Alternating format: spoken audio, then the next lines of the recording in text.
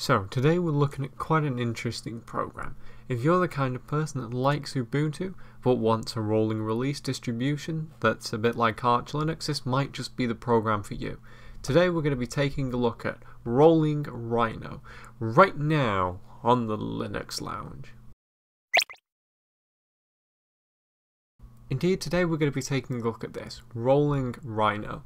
Now what this is it's a script developed by one of the main Ubuntu desktop developers, and what it does is, as it says here, it's a simple shell script to make Ubuntu track the devel series.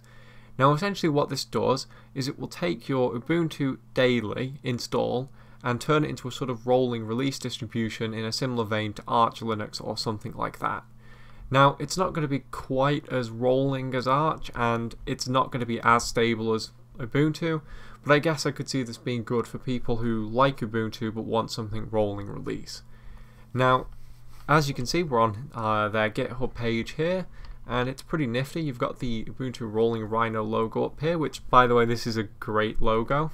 But if we go down, they kind of explain that, yeah, it's a rolling release. There are several caveats. So I should say, if you want to try this out, make sure that you don't have any PPAs installed or anything, because this program does go in and mess with your repositories. Also, there's a few other shows that have covered it. And the important bit is down here with the usage. Now, if you want to install this, you're probably not going to be able to do this with the Ubuntu that you just have installed. You're going to have to switch to the daily images and then run this. Now, I'm not sure if this would work with the standard Ubuntu non-LTS release that you can just get from the website by default, but basically these recommend that you use a daily image. It definitely will not work with an LTS release, or at least not yet. And basically you can run this with 3 commands, which is pretty nifty, and we're going to try that in a bit.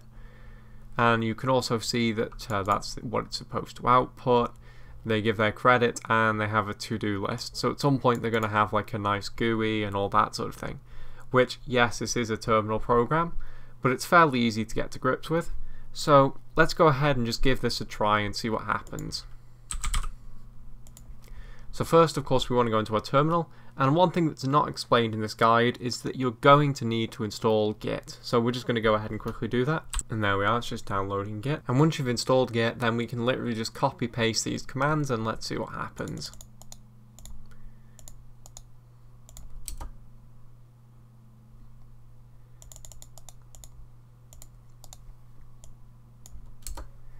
Now another thing that this sort of 3 command list doesn't illustrate is that rolling Rhino does need to be run as root, because it, of course, you know, goes messing with system files. And there we go, it goes ahead and detects everything. Yes, we are indeed running Groovy Gorilla. It is indeed Ubuntu, and we don't have any PPAs. And then what it will go ahead and do is start changing all of our repositories to use the Ubuntu developer repositories, which essentially will, as I said, give us a sort of rolling release like experience, and it will give us like newer package versions and that sort of thing. So as you can see, rolling Rhino is now ready, and we have this cool little ASCII logo. So let's go ahead and run the updates and see what we get. Well, it seems that we have conflicting repositories, but it might still work anyway, so let's just try it out. And apparently we are fully up to date. So I guess that the daily build might have been fully up to date anyway, but let's go ahead and quickly reboot and just see what happens. Okay then, so I've gone ahead and rebooted and done a little bit of experimentation, and if we scroll up a little bit I can point out that I'm still getting those errors. Now this is something that I do need to say about using rolling Rhino.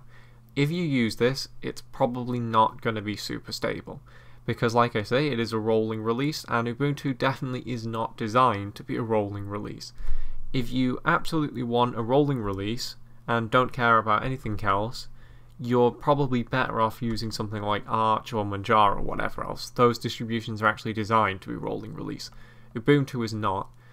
However, with that said, if you're someone who particularly likes Ubuntu, well, as you can see, I went ahead and tried to install a program and it did work, which says to me that everything does seem to still be working despite the errors.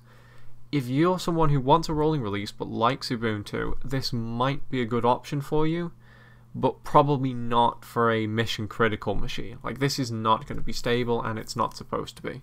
This is more for people who, as I say, like Ubuntu, but also need to have a rolling release system for one reason or other. You know, maybe you're a developer who wants the newest versions of programs.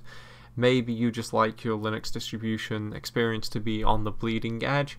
Or maybe you just want something to do to kill some time, and this might be a fun thing to tinker with. But all in all, I've got to say, Rolling Rhino is a pretty nifty little script, and I would absolutely recommend anyone to give it a look at, because it is kind of neat, and it will let you see kind of what's up and coming for Ubuntu. I'm probably going to mess with it a little bit further. Maybe I'll make a follow-up video and sort of see how Ubuntu is as a rolling release distribution.